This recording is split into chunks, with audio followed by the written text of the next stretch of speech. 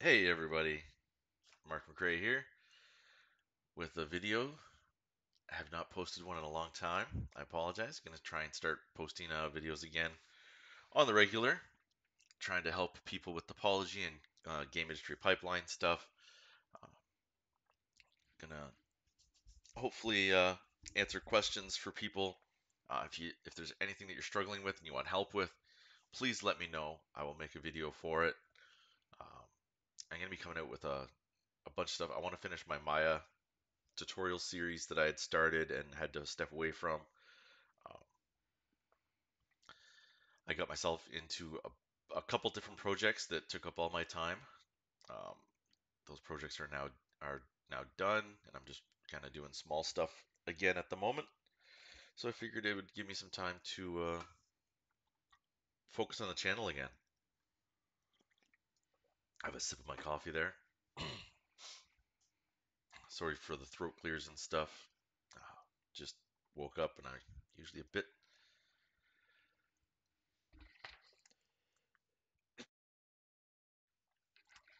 had to mute for a little cough there. Um, I'm always a bit stuffy and wonky in the mornings, but hopefully we can get through this easy. Let's set that back to normal. Um, so what I've seen kind of in groups, Facebook groups and Reddit groups and stuff like that I'm in is people asking a lot of the same questions, uh, things that are hard to find answers for on the internet, um, or just not made clear. So hopefully this video will help with people that are having trouble with spheres and cutting shapes from spheres. And the big shape that people have trouble with is cutting a square out of a sphere. Now, if we Google, like, I'm just gonna do a quick little thing here.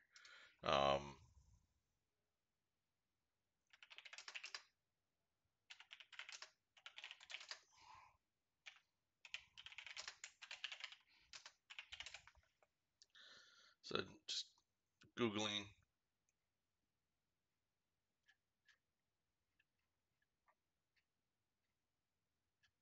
So yeah, let's take a look here. So I Googled, cut a cube from a sphere in Maya 3D, and we see, people doing shapes. We get a square cut out of a cube. See a lot of circles being cut, um, and inset. That's easy. That's simple. Um, or squares into a cylinder. Again, there is some difficulty to it, um, but that you see these answers everywhere.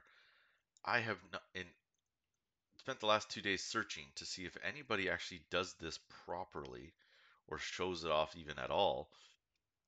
And I only found one video that actually even tried to show it. And he did have decent results, but he was wrong on a few things. Not to sound, elitist or anything, but it is a tough shape to do.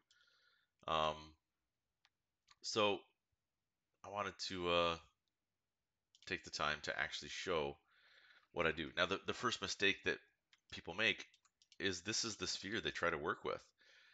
This sphere is not good. Yes, it's a perfect sphere. In that way, it's great. But this pole that is created by this simple polygon sphere is not easy to work with. Everything wants to pull to those poles. So what we want to do is actually create a cube, and we're going to subdivide it a few times and make it close to a circle. Now we can see if we look at it, it's not a perfect sphere. It does still kind of square off a bit, right? Um, which we can tell is more obvious when we put it next to a sphere. We can see it does look a little flat. You can tell it's been made from a cube.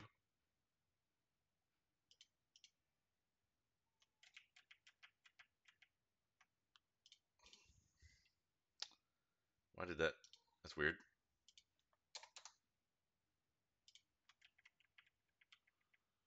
Huh. That was odd. Um, so what we're gonna do is we're gonna bring this up so it's a bit bigger than the sphere.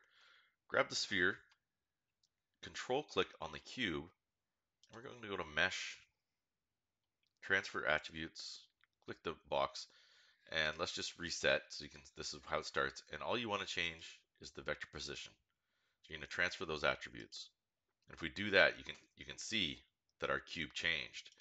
Now, very important that we freeze those transformations.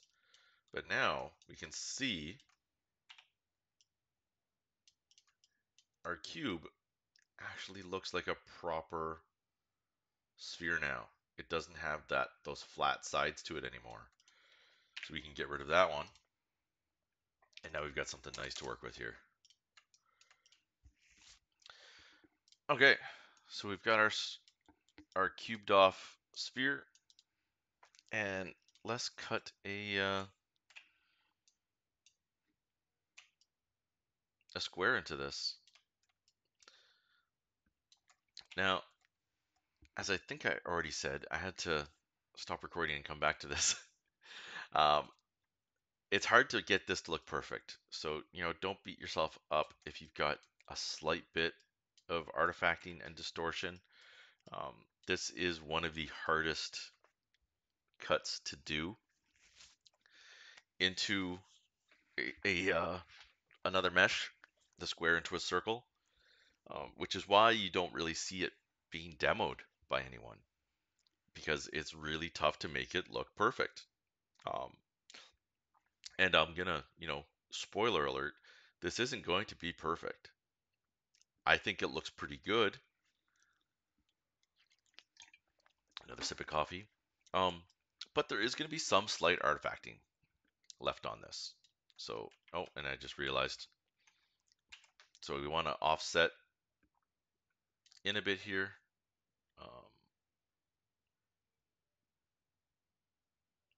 Want to make sure that I don't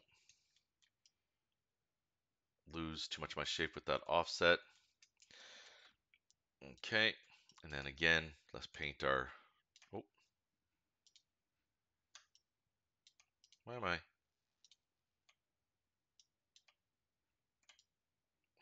was on the wrong tool here.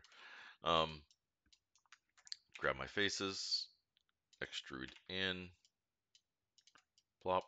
Now, first thing we see is we've got some bowing on these edges. So that's not a cube, right? So we need to get rid of that bowing.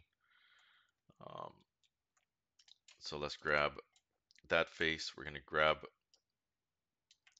our pivot, move it over to that vertex so that we are scaling from that spot. And same thing here. We want to scale from that corner. And then we're going to do the same thing on the other sides here.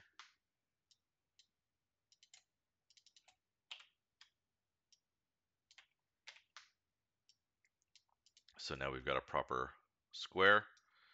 And if we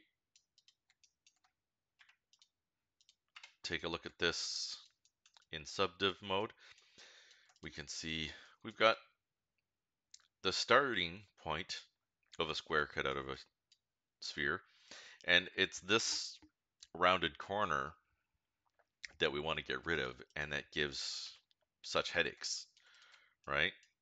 So the way that I like to try to solve this is what I'll do is we're gonna go in, and how tight do we want this? Do we want super tight corners? Let's do super tight corners. Um, so 5% there, there, and there. So we got nice, super tight And then let's just put a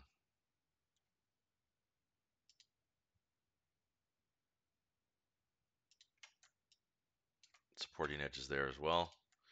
So now we can see we've got those nice tight corners, but we've got this ridging artifacting happening from where we created those supporting edges. Now, there's a few different ways that you may have seen people try to solve this, and I'm gonna demo that here. So one way that you'll see some people do this is they'll create these, and let's just, oh,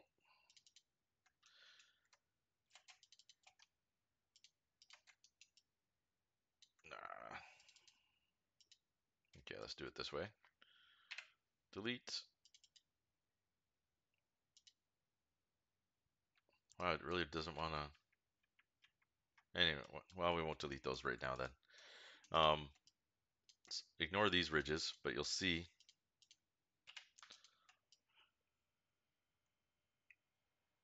So it does create a slight pinch.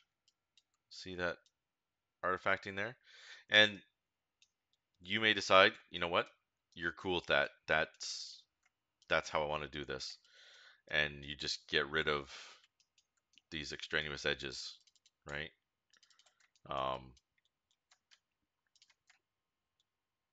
If you want to do it that way, you can do it that. Oh,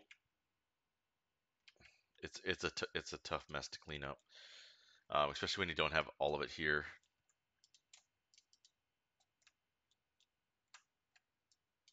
If I do, I'd have to do it all. I'm not going to do all these. But if that's the way that you want to do it, you can definitely do it that way. You'll have slight pinching in the corner there. The one video that I found trying to demo this, that is how they managed it, was they just pinched that corner off and accepted that pinching in the corner coming off. So I'm going to show you how I like to do it, and maybe you'll prefer this method. Maybe you won't. So we want to turn on our edge slide so that we maintain our surface as we do this. We're just going to unselect these so that we're moving just these, and we're going to pull close to center, and we can adjust this if we don't like it. And then we're going to do the same thing with these. Let's actually grab stuff properly. Unselect so that we just have that outer edge, and we're going to scale these in. Again, make sure you've got that edge slide on so that you don't lose your sphere shape by doing that. And actually, just to demo, if we turn that off, we can see, we lose our shape, right? So that's why we're turning on edge slide, so it keeps that form. So now we can see we've lost the majority of those ridges. There is still some slight, and let's put a blend on here so we can see things even better. There is a little bit still there, and you can definitely work these edges.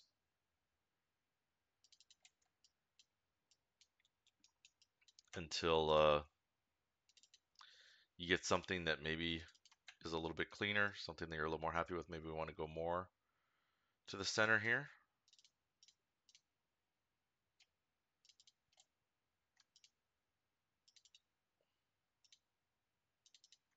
Maybe that'll help clean us up a bit.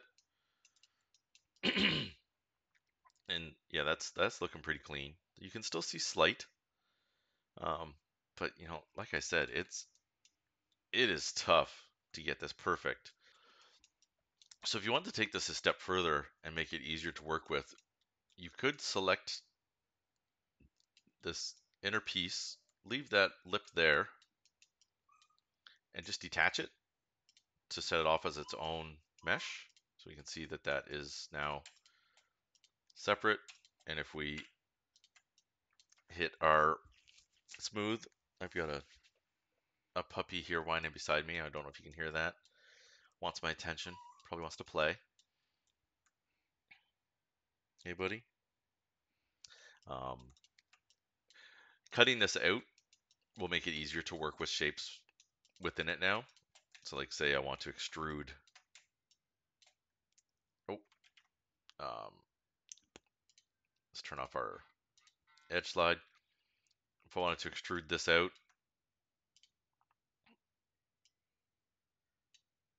and work with it,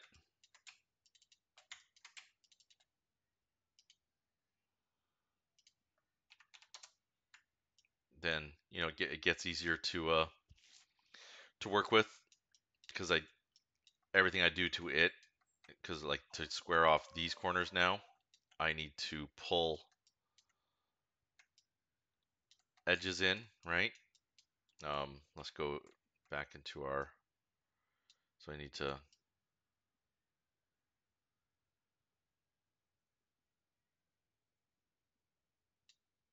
actually, I think the easiest way for me to do this is just to do that,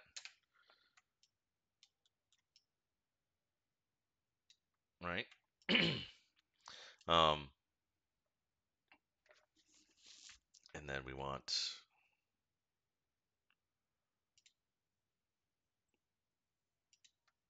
to create that. So the beauty, no, oh my God, I'm not functioning properly here. So if these were still attached, right, then this extra geometry that I just put in would go around the sphere entirely. So that's why you want to cut panels out so that you can work individually with them. Now I would probably make this a little bit cleaner by maybe pulling and having these just go this way, because having this extra one here, this just doesn't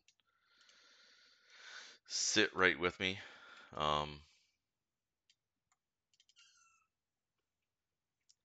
really don't like the way that looks. It's something I definitely want to play with to improve it. But I just wanted to quickly show why you would cut, if you're going to manipulate further, cut that panel out so that you can work with it without affecting your sphere the rest of the way. Um, I hope this helped people out. Um, if you have any questions, or if you have a better way to do this, let me know. Share. I'm just as happy to learn as I am to try and teach people, because I'm definitely not perfect. I don't know everything.